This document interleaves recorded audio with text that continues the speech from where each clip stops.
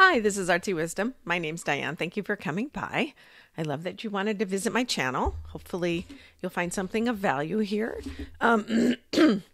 Today I'm looking into some political things, also some global images, some predictions about some debates that may be in our future. Ireland popped into my head, and so I wanted to share with you the images I got with that. I don't have no idea why. And maybe you guys can help me understand that. For those of you who have not been here before, I see images, foods, desserts, just random things that spirit shares with me to help me decipher the situation. And that's what I do. And I'm an artist, so I don't know if that's my perspective too, but it all comes together. And plus I like to eat and cook and bake. Anyway, so some viewer had also asked me about Google. And now that they've been, there's a lawsuit against their monopoly of the search engine world. So I looked into that. The DNC is next week. And the Mercury's retrograde. So I was thinking that may affect some of the situation there. It was different than I thought, but I'll share those images with you there. There's also supposed to be a debate October 1st between JD Vance and Tim Walz. I looked at that to see if it was going to happen and what was going to occur and how Trump is feeling with JD Vance or how he's doing around Trump. And also if Harris does actually debate Trump in the future. They say they're supposed to debate, September 10th maybe? Anyway, I looked into that and I'll tell you what I saw. Very interesting.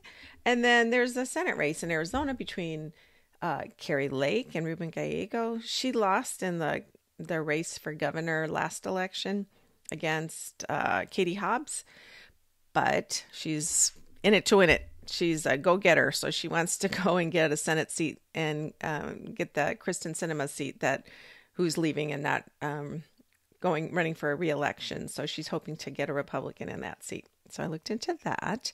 And also Montana, John Tester, he's a Democrat. He's a senator from Montana, and he is running for re-election against Republican Tim Sheehy. And Montana, as you can imagine, is a very Republican state. But John Tester's been there for a long time, and he's been reelected several times. So I'm gonna look into that and see, because I think it's going to be a real tough run for him. And in the past, Australia it's been a constant on my channel, this image I have of, I'll explain to you, but I also looked into that to see where that shows up now, because things change, images change, energies change, free will converts things, as we all can see now with politics and how things have been, energy is shifting. So, and I think that is it. So, yeah, thanks again for all those you who subscribe and stick around and enjoy my channel. I really appreciate it. And let's get started. All right, I'm going to start off with Google. Yes, there's a lawsuit against the monopoly of the Googleness. I personally like Google. That's my favorite, but I understand too much power, and with it comes great responsibility. Isn't that what Uncle Ben said to Spider-Man? I don't even know the boy's name in real life. Anyway, yes. And I don't know if they're taking their responsibility wisely. So I looked into Google, and what I got image-wise this year. So what I do, sometimes I look on timelines, and that helps me see things. And I got into Google's energy. I'm Google, and I look down the road, 2024. And all I see is, like, if you can imagine a spotlight with, it's not bright white light, but it's like a foggy blanket, and it shoots off and goes like this towards the end of the year. So nothing's stopping them right now. They are on track, and in fact, they're expanding. I don't know if it has to do with, it just popped in my head that maybe it has to do with expanding in other parts of the world that they haven't been able to, or they're fighting against Queen of Swords. Oh, Five of Swords. See, this she's looking out into the distance. Let's expand out there. But then Five of Swords looks like they might be doing it in the not the most ethical way. So next year, I looked into 2025 for Google. I don't think anything's going to happen. I think there's going to be lawsuits. There's going to be appeals. I mean, there is going to be lawsuits. The government's suing them for monopoly. So 2026, something at the end of 25 and into 26, I see that white light or that foggy blanket no longer. So there's some clearer skies or clearness that's gone towards the end of 25, after like November, so late, and in 26. So whatever occurs, they are going to, I think, time changes, time's a funny thing, but I do think they might lose this lawsuit, and they're going to have to make changes and rein back in some of that foggy blanket that they have going all over. Okay, hopefully that answers your question. Ireland. Now, so when I meditate on it, and it popped in my head. I wasn't thinking of the UK, because sometimes I see the UK and France and all of Europe and different things in the countries and how they relate. But for some reason, when I'm thinking about Ireland, I always think of a white tablecloth, like a table setting, and like a nice linen tablecloth if you go to a nice restaurant. Because, food. Anyway, but there's a space there. And between Ireland and the UK is, so say you took that tablecloth and you bent it up and made it into a wall. So here's UK and here's Ireland, and there's this tablecloth made, and it's a wall. So it doesn't feel bad. It just feels protectionistic. And this table has lots of room on it. There's place settings over here, but this tablecloth has lots of white free space. For some reason, they don't want to put anything in that space. So maybe they're cutting off immigration. They're cutting off some sort of treaty or some sort of governmental agency, back and forth, whatever it is, discussion. But it's white. It's always been white in Ireland, Emerald Isle. Why would it be white? I don't know. But I'm going to pull a card real quick to see what this is about, and maybe I'll get an understanding. King of Swords. This is being very cautious, careful, thoughtful, making sure we do all the right things exactly. So they have some fears about maintaining their wealth or maintaining the, the budget. 10 of Pentacles is, and you notice the family. So they're sort of thinking of themselves as separate and whole, and we need to keep this wall up. And they're being very cautious and careful, and to the point of, unemotional. It's just super clear cut. This one, I feel like I want to, same idea. Four of Pentacles. This is, see her, she's got this, Four of Pentacles is about maintaining what you have, holding on to the money, being a little miserly, being a little fearful. So there's something about Ireland that is whoever's, entities in the government, they are not they're holding on to what they have. I think they're afraid things are going to get diluted, or budget's going to get sucked up, or they're going to have to put a lot of money out. So maybe some of you might know what that means, but it's specifically between Ireland and the UK. England, the British Isle, right there between them. But Ireland has room, and I think might be some discussions why don't you take some of these people things, help us out? No, they're trying to keep everything pristine and good. That's what the image I got. Take it. It's for entertainment purposes. Okay. Now, the Democratic National Convention is next week, and Mercury's retrograde. It's right. We're right smack dab in the middle of it, and it will be then. And when that happens, communication, not always, but communications, computers, transportation, things that move from one place to the other, air, travel, speaking, emails, texts, electronics, things that travel, because Mercury and Hermes, with the communication and traveling and messaging.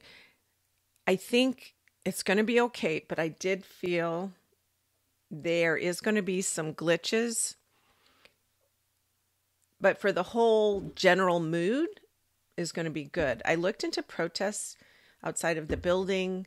I feel like, I'm originally from outside of Chicago in Northwest Indiana. So I kind of understand the vibe of the downtown. And in some of the areas really sketchy, but I don't think where they're going to be. It's going to be difficult. I think the police are going to have it locked down pretty well. There's going to be some protests outside. And I do see when I'm standing at the podium in the convention hall over there, I do see there's a pocket of people that are protesting in the Democratic Party. And I don't know if they're far left, and maybe it has to do with Israel and Gaza, or they just want their voices heard. They just want to be validated, as most people who are protesting, because they want change, but they feel like they're not being validated and they're kind of being squashed over there. I feel like they're going, okay, put them off to the side. Not that whoever's on the podium is saying to do that, but the powers that be within the convention center are like, shh, get out of here. Go. Keep your mouth shut over there. Ultimately, it's going to be fine. Harris Walz, it's going to be a big party. Everything's going to be good. There will be some protesting outside as well. Chariots, things moving quickly. King of Cups, some emotional stuff. Strength. So I'm taking this in consideration, like police, and having this barrier, making sure nothing bad happens. Page of Swords. I do feel like it's going to be fine, but there will be some, I can picture like people blowing up things. And I don't think like big blowing up, but like, smoke.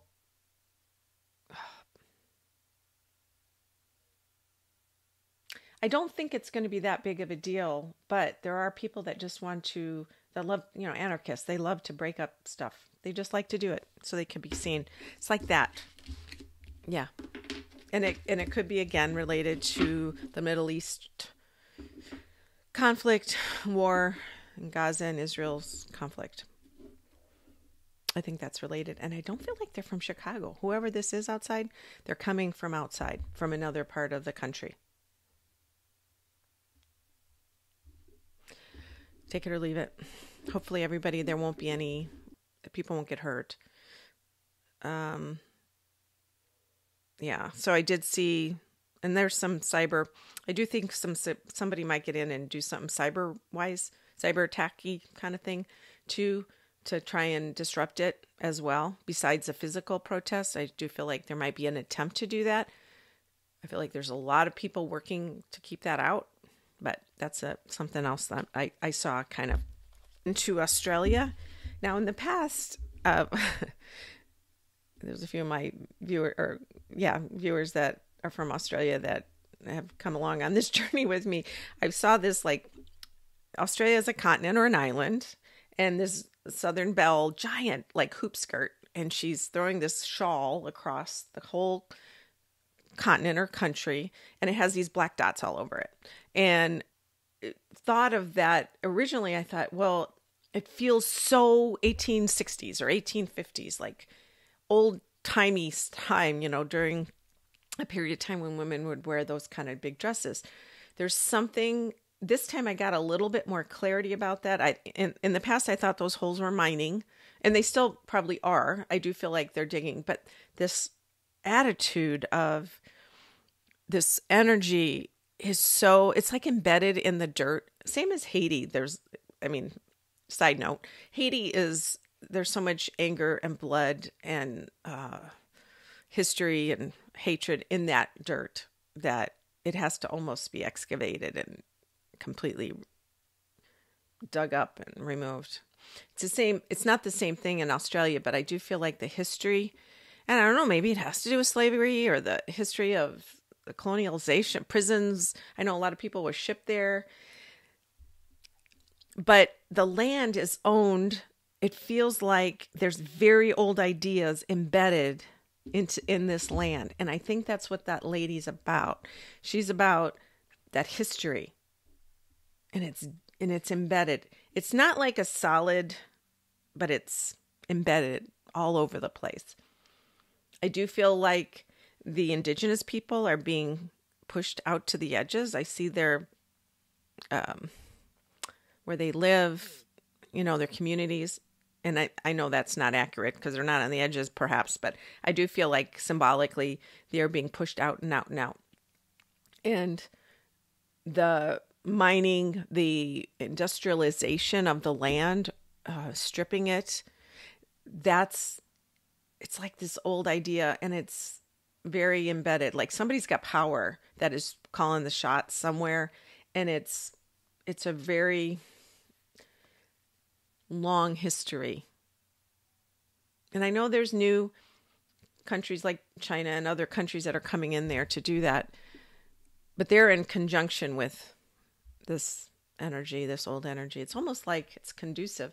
Maybe because you've had resources there, maybe because you've always mined there, maybe because that's just a thing that happens there, but it feels like it's really hard to stop. It feels like if you want to clear it out, I don't see it anytime soon happening. So this lady with her spots and her mining is going to continue. The other thing which I saw, which is, I don't know what it means. There's, how when there's paper lanterns, you light them and they flow up into the sky and they burn up. I saw a big sea of them lit beautiful. It's a beautiful picture, burning lanterns going up. So normally I would say, because a lot of people will say you make a wish or you send it off and whatever, maybe it's on New Year's or whatever you do that. In a celebration. In this situation, I related it to, growing up in Northwest Indiana, it's surrounded by refineries. And I picture the refinery stacks burning off the excess, I don't know, fuel or whatever it is they need in production of refining oil. It's the same kind of feeling I get. So maybe it's just related to that same mining thing, but there's a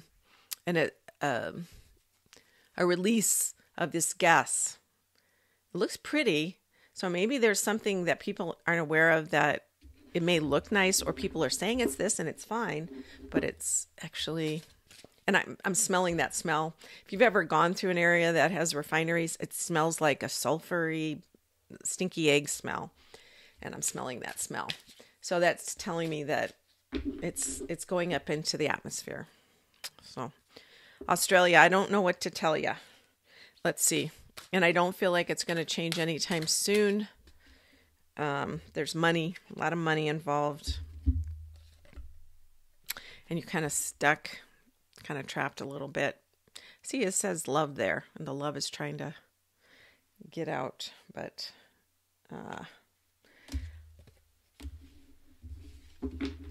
it doesn't mean it can't happen. For right now, I'm not seeing any big changes. I almost feel like it's a lot of money being made.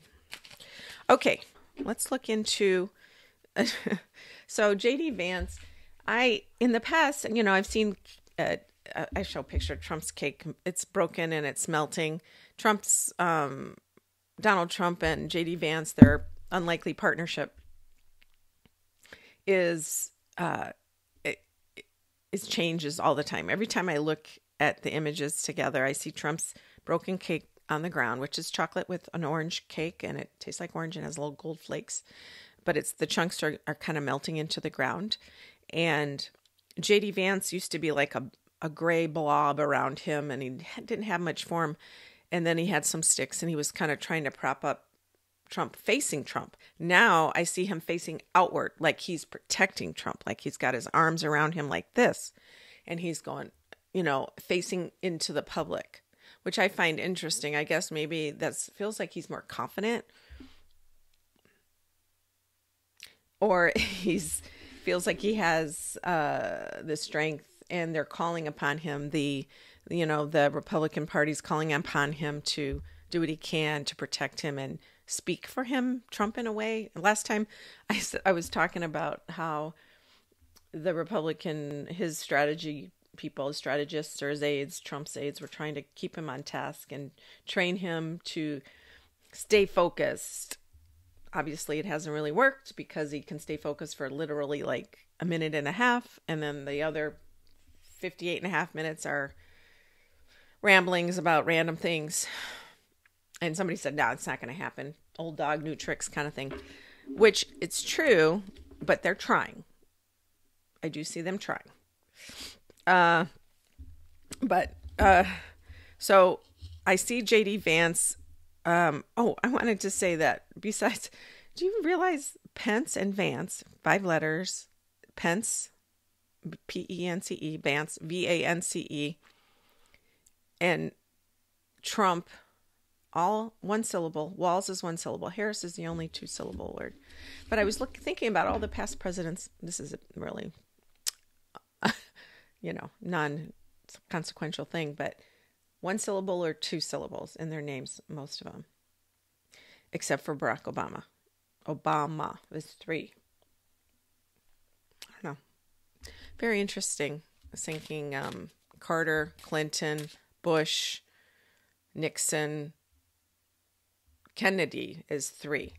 So Johnson is 2, 1 and 2. So the 2 big Democratic presidents, besides Clinton and Jimmy Carter, where Obama and Kennedy, they had a big impact on the country. Roosevelt, that's 3, but long time. Anyway, I'm wondering if people's names have something to do with, I'm sure it does, how they get, people find that simpler. Americans like simple things. Americans don't like complicated things. And I'm not, it's just because it's just the way it is. So instead of Kentucky Fried Chicken, it's KFC. Stuff like that. Anyway, moving on.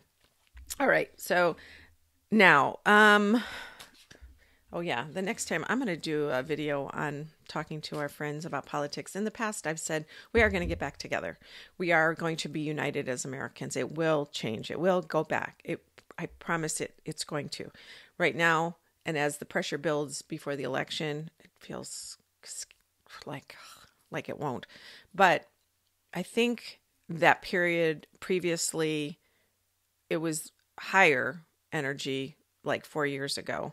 This is less. It's less stressful this year, but there are people still entrenched. So I'm going to do a video about how to talk to your neighbors and family and friends, or not talk to them. And I'll throw out some ideas, and maybe they'll help, maybe they won't, but I just thought that would be helpful in general as we move towards this very tense time. Okay. All right. So let's go back to, so these races, Senate races in Arizona. I saw Carrie Lake. She was a TV personality on Fox in the Morning, the news, journalistic. I mean, she probably has a degree in journalism, but she's very polished. There's a joke about she always has a fuzzy, screen or camera filter, but she's very polished and she knows how to be seen on camera. So she's very good at it. Now, Ruben Gallego, he's your competition. He's the Democratic nominee in Arizona. So what I did see is for Carrie Lake, she's like I said, a gung-ho dynamo. She doesn't give up. She's an election denier. She's a big Trump supporter. I saw her in a clear box, like that's 6 feet tall, 4 feet wide, all around, and it goes all the way to the ground. And it's clear. It's like completely glass, no top, but she's having to carry it around with her everywhere she goes. Like she's in this box. It's invisible or it's clear, but it's heavy and it's like necessary for her. She's created this box. We can't maybe see it as well as she does. She knows that there's this box she's put herself in, but she doesn't want to leave the box behind. And maybe the box is related to supporting Trump, election denying, and maybe she is already committed to that and it's a Republican stance, a MAGA stance, and she knows she needs those voters. Perhaps that's it. But this invisible box is being carried around with her. Carrie. Okay. Anyway, Carrie Lake carrying box. But now Ruben Gallegos, I saw him as a lovely chocolate bar, milk chocolate with caramel. And he wasn't anything fancy. He was like your basic chocolate bar with caramel inside. And I did see that her box is cold and kind of tasteless, and his is kind of good and delicious. So I think it's going to be super tight. I could not pick a winner, but his tastes better. And I do feel that he'll lean his way right now in August. 3 months to go or 4 months to go. No, 3 months. So I think he might win. Yeah, because I know the Democratic ticket's going to be more popular this year than the Republican tickets. People are not a fan.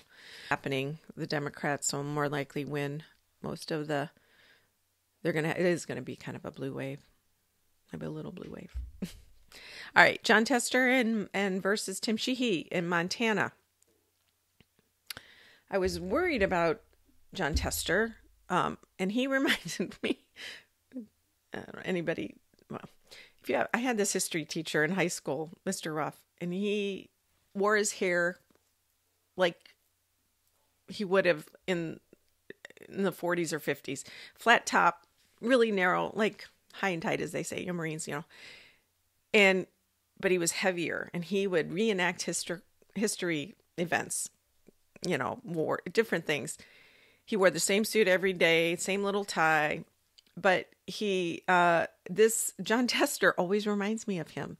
A little bit chunkier, skinny tie, very short hair, kind of a flat top, I think. And Jon Tester, I think, has a lot of goodwill behind him, even though he's won in a Montana, Republican state. So when I got into his energy, I saw him. It was heavy. It felt heavy. And there's a ton of people over here on the right side. I don't know if right meaning Republican or right meaning, maybe that's it. Maybe it's Republicans that he's carrying. But it's like he's walking through water, but it's so heavy. And he's trying to carry all these people. He's heavy. They're heavy. The water's kind of thick. And he's trudging along through this water or mud or whatever it is. It's hard. It's hard to get through. And then I see Tim Sheehy, thin, lithe, fast, lighter in color as well. And he's zipping along. And I feel like he has no encumbrances. He's free and easy, and he's just racing. I know Jon Tester is like about 3 times the money that Tim Sheehy has. But he's a Republican. But he's over here, and he doesn't have he's just like a bolt going that way. But when I get to the election, Jon Tester has got all these people with him. And they could be voters. It could be support. It was hard. This race is hard. And I think ultimately he'll win. I think. Entertainment purposes only. And these are my musings and my visions. But I feel like it's just a lot. He's bringing a lot with him. He makes it there, but it's so much work. And this guy is zipping along and going really fast. But I feel like he's got some of the state leadership on his side. That's there, but there's not that many of them. And I know they have power, but this is all the people over here, like regular people, you and me people. They're over there. So he's gathering them up. So I felt like it was like a warrior kind of thing. Like John Tester's like fighting in a war. Like, I'm going to do this. He's working towards his Medal of Honor, and this guy over here, even though he's a like Navy pilot, he's in the service. He's just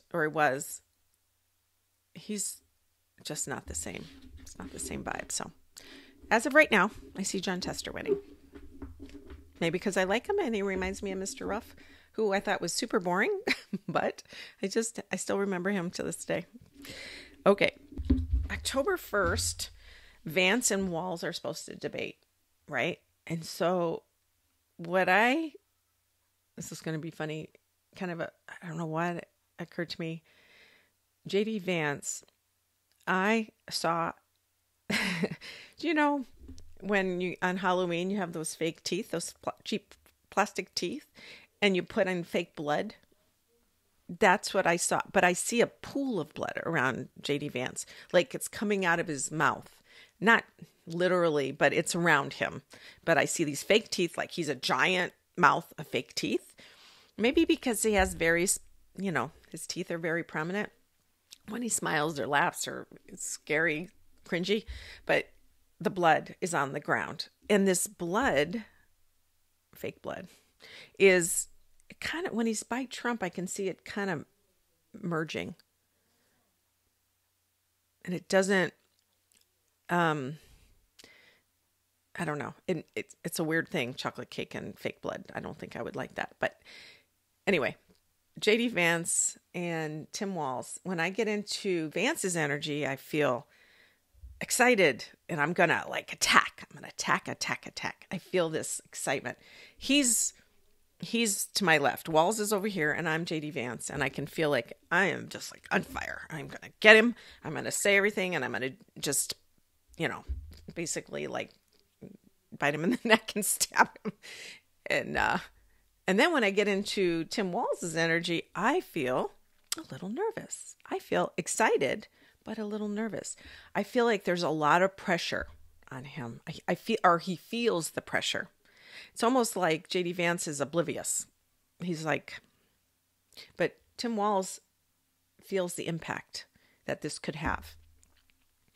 But once he gets in there, it reminds him of kind of a football game or coaching, and it's an intellectual exercise, but it's not like a physical game. But he gets excited. Eventually, he gets into the rhythm. But initially, I feel like he goes, okay, and he's a little anxious about going in, and you can't tell by looking at him, but that's the impression that I got.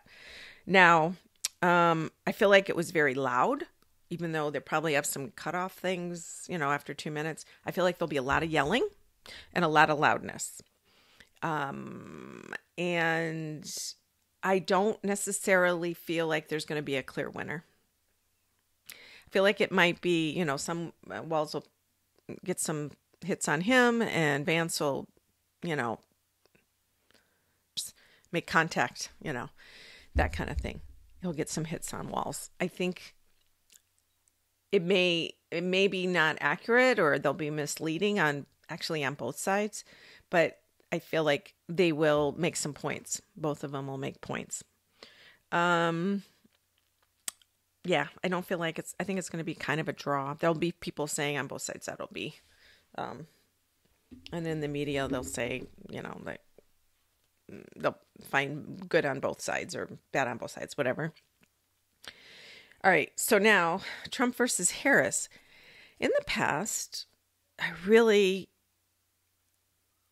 don't know if Harris should debate Trump, only because he doesn't play fair, right? And supposedly, is it September 10th, or she agreed? But it's not logical what he says, what he'll say or talk about or yell about. It's not logical, so she can't really argue with that or come back with a definitive statement because he'll all she would have to rearrange the history or truth to answer it. So what I saw was in the past, again, with Trump's cake, he's broken in pieces. And she's like a big bowl of root vegetables that have been mashed that are delicious, and they're growing because she's gathering people. And she has a fork. She has a fork in that bowl. She takes that fork and she goes and she gets a big chunk of cake and flings it. I feel like there's that. She gets a big chunk and she flings it. But as he's melting, she can't grab. She might get one or two good jabs, but he's melting, so you can't. It's like picking up soup with a fork. You can't really do it. So I feel like that's going to happen. So she's going to try and attack him and spear him and stab him with the fork and pull some things. But he's like elusive and melty and can't get me and that kind of stuff. Yeah. So I don't know. Ultimately, I think it'll be discussed, on the comedy night shows, like Jimmy Fallon or Stephen Colbert. But will it help people change their vote, see them compared? Independent voters, people that haven't decided.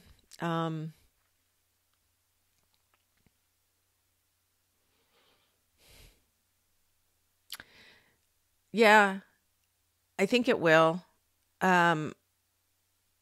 There will be some liberal policies that she's coming out with that he can attack her on. That'll keep some people from voting for her in the independent range. But she's just going to look more stable and solid, honestly, because his cake is melting. I think that's it. All right. You guys take care. Thanks again for stopping by. Till next time.